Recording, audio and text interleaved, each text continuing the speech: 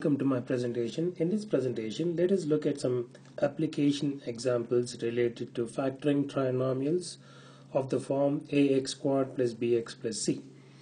So let me draw a figure and then I will explain the problem.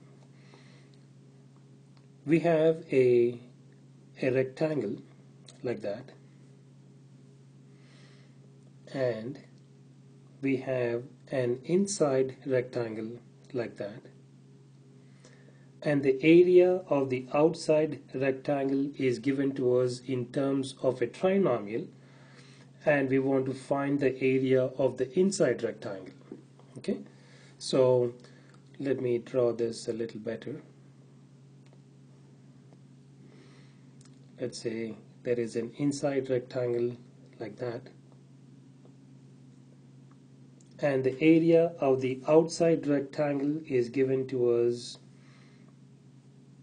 in terms of a polynomial. I'm going to write that in a minute. The dimensions of one of the short sides of the rectangle are given to us as a plus 3. Okay, and the distance between the inner rectangle and the outside rectangle is a over 2, and this corner to the outside rectangle corner is a over 2. Same thing on the long side. This dimension here is a over 2, and this dimension here is also a over 2. Okay, and this information is given to us, and what we need to do is we want to find the area of the inside rectangle. The dimensions, we need to go find the dimensions of the inside rectangle and also find the side of the outside rectangle, and we want to find the area of the inside rectangle. So the problem therefore is as follows. The area of the outside rectangle is given to us in terms of a rectangle, and that is area, let me write that here, area of outer rectangle. Area of the outer rectangle is given to us in terms of a rectangle 3a to the power of 2 plus 10a plus 3. We want to find the area of the inner rectangle or the shaded region.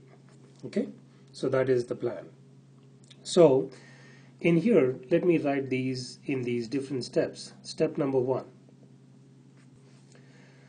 the area, let me separate them out so we can then figure out what needs to be done. The area of outer rectangle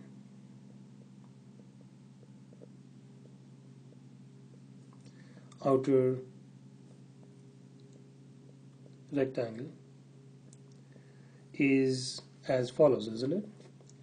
We have a rectangle like that, and one of the short sides is given to us as a plus 3. We do not know the long side.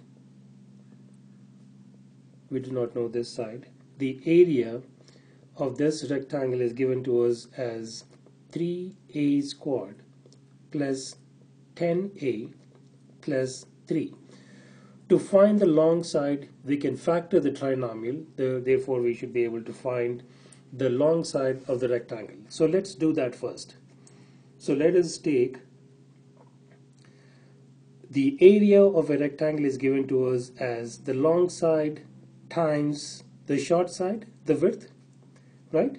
The area is given to us as a trinomial. Let's write that here. 3a to the power of 2 plus 10a plus 3 is equal to the long side times the width, which is a plus 3. Okay. Now let us factor this trinomial. We will use the trial and error process to figure that one out. So since, yeah, let me write that here. Trial, using the trial and error process.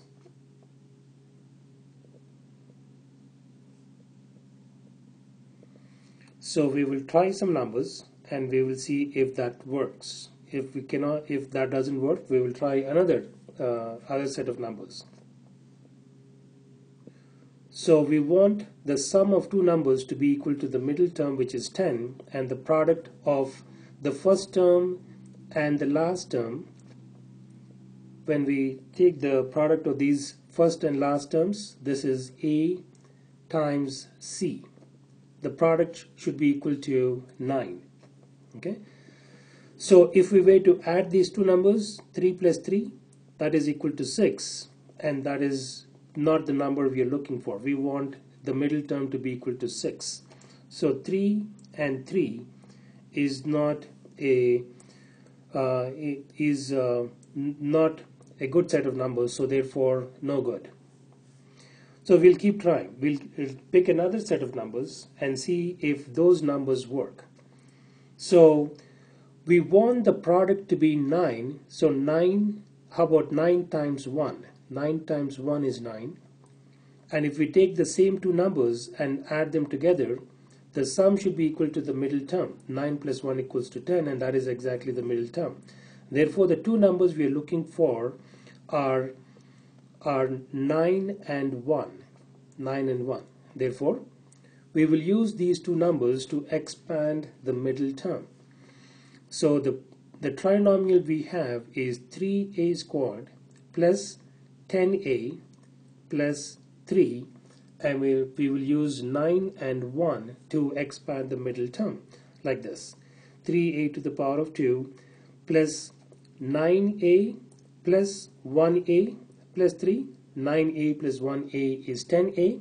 We have expanded the middle term based on the two numbers which we have just found. Now it is just a matter of factoring by grouping. We will pick the first two terms and the second two set of terms to see if we can find any common terms between them. Between 3a squared and 9a, 3a is common. If I pull out 3a common, I can write the rest of the terms inside this set of parentheses. In 3a squared, if I pull out 3a, what is left? A is left. If I pull out 3a from 9a, what is left? 3 is left. So 3a times a is 3a squared. 3a times 3 is 9a. And between 1a and 3, what is common? 1 is common. So when I pull out 1, I'm left with a plus 3 inside the second set of parentheses. Now if I look at this term and this term, what is common? A plus 3 is common, and then inside the second set of parentheses I'm going to write 3a plus 1. Therefore a plus 3 times 3a plus 1 is the factored form of the trinomial 3a squared plus 10a plus 3. But we said that this is the area. We have factored the area part of it, and therefore we came up with these factors. And we said, let me draw this rectangle one more time. This is our rectangle, and we said the short side of the rectangle, this side of the rectangle, is given to us as a plus 3. The area of this outer rectangle is given to us as 3a squared plus 10a plus 3, and we said the area is the long side times the short side, right? If the short side is a plus 3, what will the long side be? We have just figured that one out. If one side is a plus 3, the other side is 3a plus 1, isn't it? This side is 3a plus 1. So therefore we got the long side, and we have the short side. And now the next part of the question is, we want to find the area of the inside rectangle, the area of the inside rectangle. So therefore, to do that, we're going to do the following things. In this figure here, I can maybe let me try this. In here, if there is an inside rectangle like that, and we want to find the area of that inside rectangle, And what is given to us is these outer dimensions, these dimensions are given to us as a over 2 and a over 2. Similarly, these dimensions are given to us as a over 2 and a over 2. So therefore, when we look at this figure, the inside rectangle, the dimensions of the inside rectangle are going to be as follows. I'm going to draw that in this manner here. From 3a minus 1, I'm going to subtract a. So if I subtract a from 3a minus 1, this is going to be 3a plus 1 minus a. So therefore, this long side for the inside rectangle is going to be 2a plus 1. The long side is going to be 2a plus 1.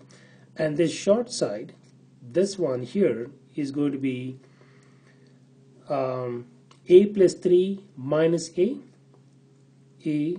plus 3 minus a, because a over 2 plus a over 2 makes it 1a, and therefore a plus 3 minus a, here we are left with 3, and therefore we can find the area of the inside rectangle. The area of inner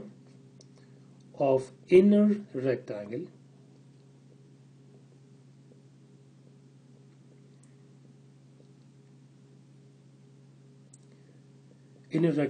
is equal to long side times the width. Long side is 2a plus 1, and then the short side is 3. Therefore, when I expand this one out, it is going to be 6a plus 3. That is the area of the inside rectangle. So in this example, we pretty much solved an example problem. We solved an application problem related to factoring trinomials. In here, there was an outer rectangle given to us. There was an inner rectangle given to us. The dimensions of the inside rectangle were not given to us. One of the sides of the outside rectangle was given to us. By knowing how to factor trinomials, we were able to factor out the area of the outside rectangle, which was given to us in terms of a trinomial. And using that information, we were able to find the dimensions of the inside rectangle. And then knowing that, we were able to figure out the area of the inside rectangle.